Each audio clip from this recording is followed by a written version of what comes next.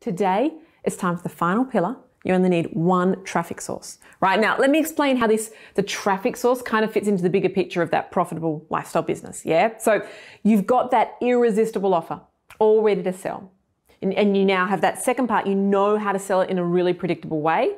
And you know you've got a really cool message that you can take out to market, that unique kind of message that will attract your kind of people, right? But now at this point, you've got to actually get it out there. You know what you shouldn't do to get it out there? Everything, okay? In my early years of business, I was like, the more the better. If I've got something to sell, I should just do everything I can to get it out there. I need to get traffic, right? And essentially traffic just basically means people out in the world finding out about you and your offer and coming towards you and your offer, right? So I was like, I should get on podcasts and Facebook groups and harness Instagram and Facebook ads and send emails and do joint ventures with like other coaches, other businesses. I should set up a YouTube channel and do Facebook Lives and SEO and LinkedIn groups, and the list goes on and on and on, right? Guess what? No surprises here. That's flipping exhausting and it's impossible, okay? Now don't get me wrong. I love the whole, I'm gonna do whatever it takes to get this out there approach.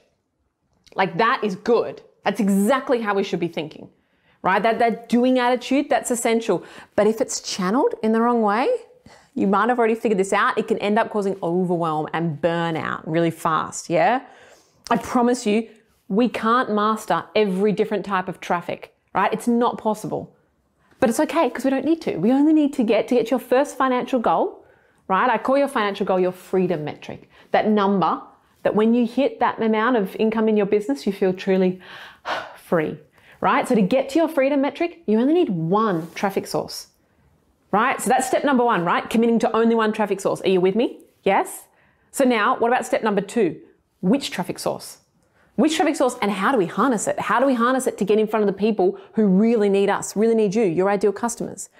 How do we choose the right traffic source and use it so that people get to know you and like you and trust you and raise their hands and say, hey, I want to find out more, right? And I've got to tell you right now, in 2021, the number one traffic source that's having the most success for all of our most successful members in our community, it's Facebook groups. Facebook groups are essentially, they're free online communities, right? And your ideal market are hanging out in there daily, no matter the industry, even if you're in business to business. It's the perfect place for you to not like jump in and start hardcore pitching at people.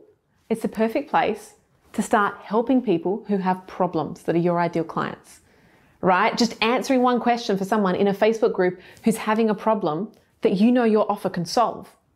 Right? That's the first step to a long-term customer relationship. I know it's a novel idea. Show people you can help them by actually helping them. Right? So the whole strategy behind Facebook groups is you don't even need to have your own Facebook group to be able to do this successfully. That's the end goal, is to get your own Facebook group and have your own community that you're leading. And I love it because they're free to build a Facebook group. You don't have to know how to code or be techie to build a Facebook group. And you only need one awesome Facebook group, right? You don't need 10. So building your own Facebook group, awesome, love it. However, at the beginning, while you're building your own and getting some people inside and getting that momentum, you can totally join other Facebook groups where your ideal market is hanging out. And instead of pitching at them, we just answer their questions. We be helpful. You find people who have problems that you and your genius zone can solve, people who are showing from their problem that they're an ideal prospect for your offer, and you just hook them up. You just hook them up with some answers. You don't give away everything. You don't give them, 20 lines of private coaching as your response, but you give them one big tip and start entering that conversation. So I call this my private message flow. And I've got a whole social selling strategy that I go through that's really quick and allows someone to go from, hey, I just found out about you and what you do, to, oh my goodness, where can I sign up, right? How to get someone to essentially, we call it heating them up from a really cold potential lead to a really hot prospect that's ready to buy. And of course, there are other traffic sources, right? And I'm totally aware there are heaps of other free, amazing traffic sources that you can harness.